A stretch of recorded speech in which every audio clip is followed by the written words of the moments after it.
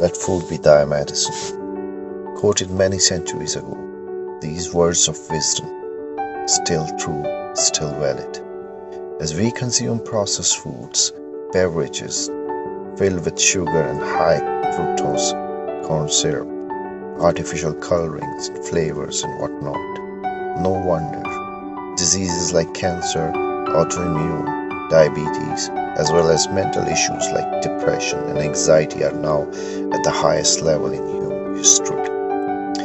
So let us reclaim our physical and mental health by cooking and preparing our own food, being grateful to what we have, eating more natural foods including fruits and vegetables, and getting back to the same diet that our ancestors have been eating for thousands of years and were healthy, happy, energetic, and grateful. Thank you.